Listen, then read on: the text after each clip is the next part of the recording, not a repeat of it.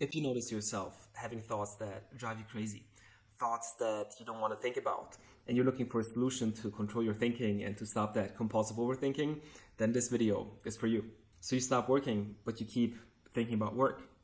You want to sleep, but your mind doesn't let you. You think about what other people might think about you. You think about what you're going to say in a conversation that is coming up. You think about what you could have said better in a conversation that you had. You think about your business or your life and the problems that might come up at step 12, 13, or 14. You make plans and you doubt them. You doubt yourself. Basically, your mind never stops and you're looking for a solution. And the solution you have right now are most likely you engage in an extreme activity. Whether it's driving a motorbike, it's skydiving, whatever requires your full attention, which doesn't allow all that chit-chatter. Or you engage in sex because that's where most people can also let go of their thinking. However, both are not really sustainable. What you need to understand that your thinking, in most cases, is not smart. You might think that this type of thinking got you so far about always calculating every single move that you can make or problems that might arise.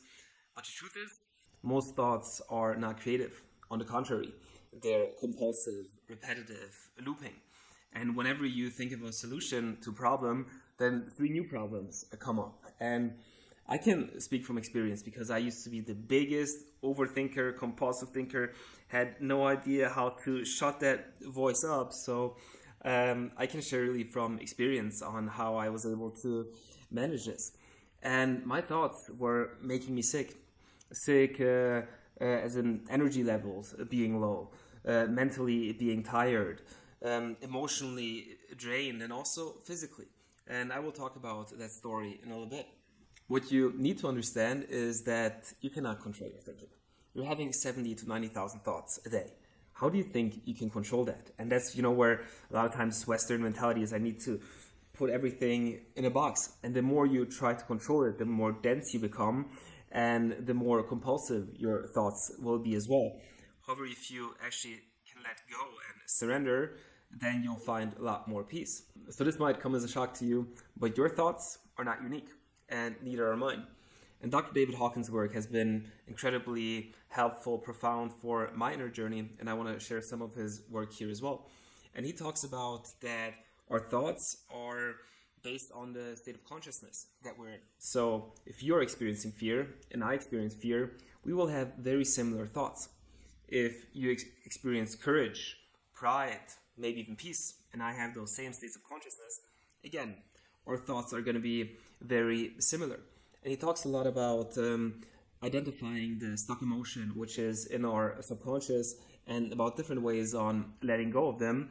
And that's actually what's going to change them, because we cannot solve the problems with the same mind that created it. So let's say you are fearful about finances. So your solution might be, okay, I need to make a lot of money and build a fortune. And you might even succeed on that. But what's going to happen next? You're going to think about, well, being afraid of how can I maintain it? How can I not lose it? So the solution is somewhere else. So one good way to stop overthinking is to actually notice how useless it is. And in that case, you're actually switching from being in your thoughts to an observer of your thoughts. And then you can decide, hey, do I want to entertain that thought? Do I want to give power to that thought? Or do I actually have that inner concentration to choose a new thought, something else that I want to entertain? However, if you do not have that concentration to entertain a new thought pattern, what you can also do, and this is a little bit counterintuitive, but actually think about the worst case scenario and accept it. So talking about finances, what if you would lose all your money? Would you make it back? Or maybe you wouldn't make it back, but you would find another way to make money, and would you be able to live on a smaller income? Let's say the relationship with your significant other doesn't work out. Would you be okay?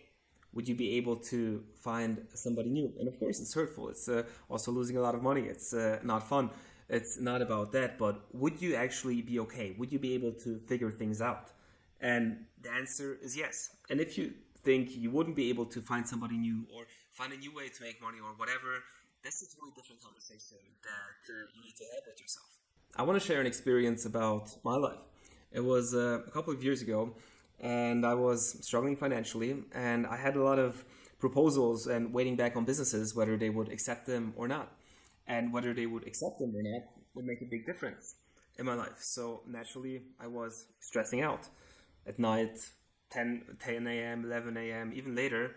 But then again, what good does it do for me thinking at midnight if somebody's going to accept a proposal or not? That's just dancing me up. And what also happened, my back started hurting. I could barely move. I had a horrible time sleeping.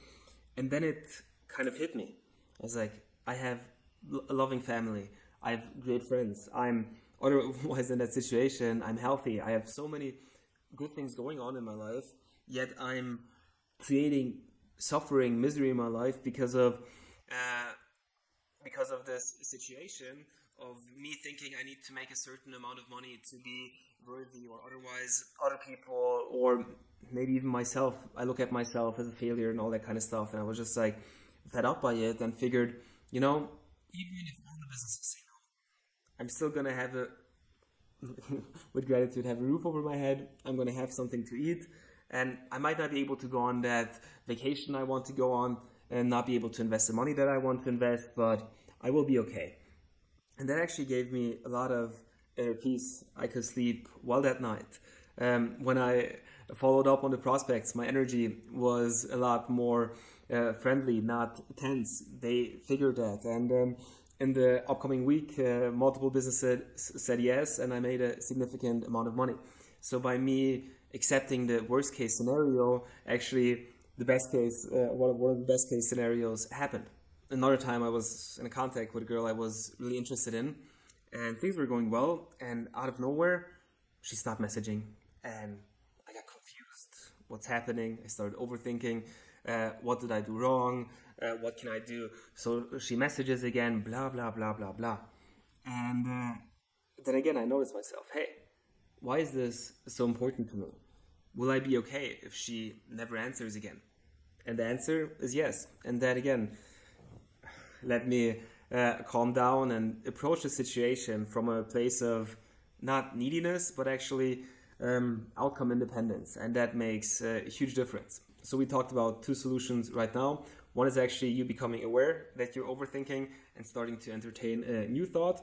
Or the second, you actually think about the worst case scenario, accept it, and even know that you have that inner strength that you're still going to be able to create a good life for yourself, even coming from the worst case scenario.